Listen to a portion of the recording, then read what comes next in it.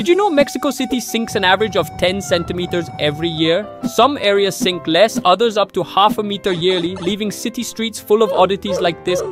How did things get to this point? Well, legend has it that the city story began about 800 years ago when a nomadic tribe in the region awaited the fulfillment of an ancient prophecy which said they'd found the most incredible city where they saw an eagle atop a cactus eating a snake. Where have I seen that before? It took a while, but it happened. After about 100 years, crazy or not, someone saw that scene and there that tribe settled. But where did the guy see this goddamn eagle? On a swampy island in the middle of a lake. Yikes. It grew into a town that became the Aztec capital, then the Spanish arrived. It became Mexico's capital. The island had to expand, so more landfill drainage, the city couldn't keep up, so they drained the lake even more until it became what it is today. Basically, a Sao Paulo-sized elephant almost entirely on a filled and drained lake. Worse, what's left of the lake became an aquifer supplying much of the population. And then something like this happens.